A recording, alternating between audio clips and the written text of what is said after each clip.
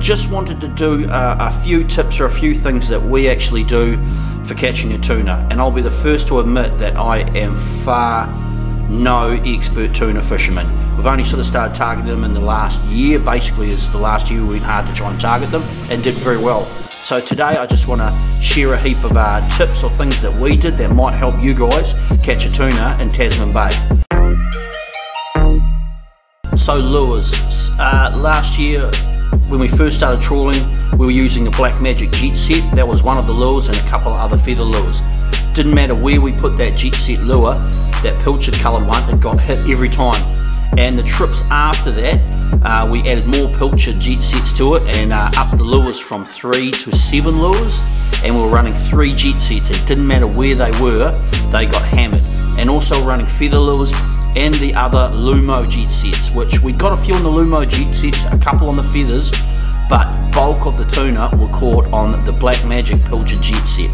Okay, so that was a really good lure for us.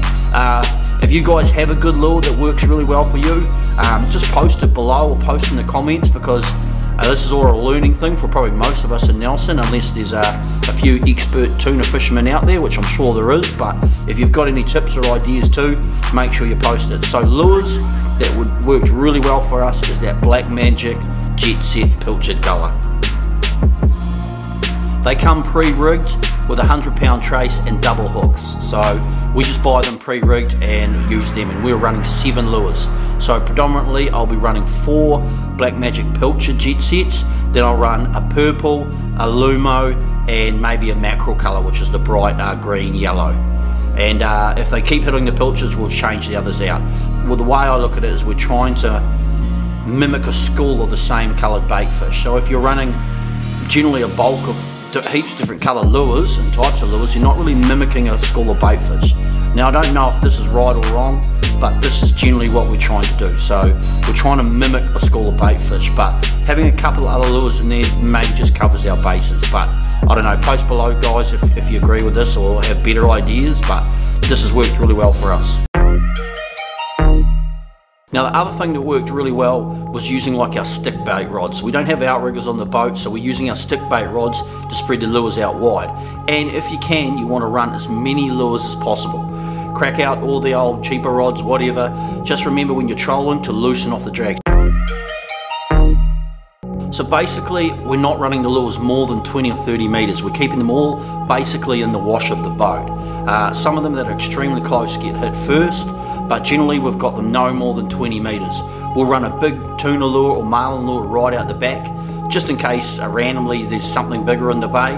Pretty slim chance, but why not try? So we're running a big reel with a big lure right out back, and there could be other bigger tuna in the bay too, like yellowfin. So having a bigger lure also creates more chaos or more action in the water, so it might bring more fish in. But again, this is still a big learning curve for us, so we're just trying different things. Trolling speed, so we're trolling at about 7 knots, 7 to 7.5 knots. That's what we found the best for Tasman Bay.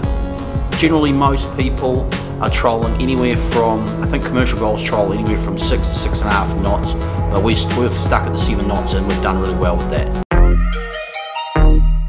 Lure placement, so you want to try and run as many lures as possible.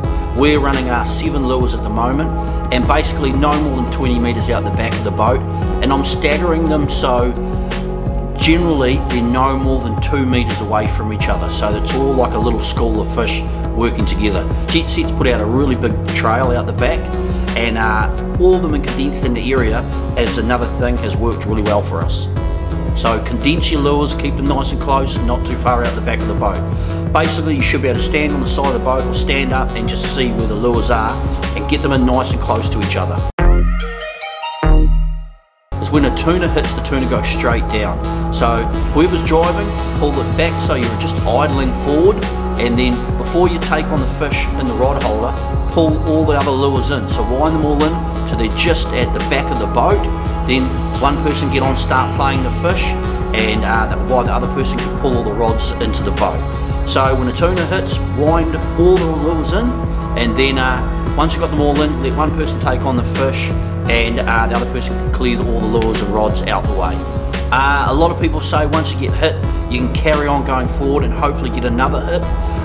We're doing it more for the sport too, because albacore are a big deal in Nelson. We don't get a lot of sort of tuna into the bay, so when they're here we're trying to enjoy the most of it. So we're not looking for multiple hookups, we're trying to hook up one, enjoy the fight and then carry on.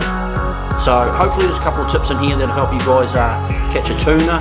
Like I said, if there's anything you'd recommend or any ideas that you can give to us, just post them below. It'd be quite cool to get a bit of a forum going on about this, what everyone thinks and their favourite colours, or if you can post a picture of your favourite colour lure or what's worked for you. But for us, that pilchard black magic pilchard jet set has been spectacular.